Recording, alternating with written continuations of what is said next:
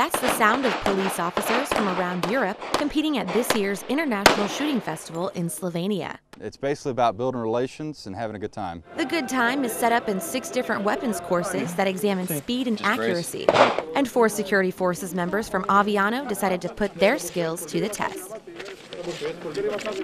Nothing but the best. For 8 hours, they loaded their weapons, aimed, and fired.